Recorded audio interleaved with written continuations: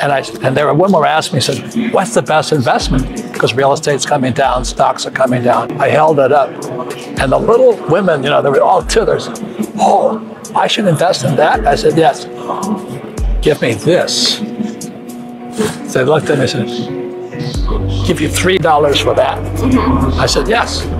And their brains went, why would I give you $3 for that? I said, because it's worth this. And this is the problem. The average person, American or whatever, they think this is money. This is fake money. This is real money.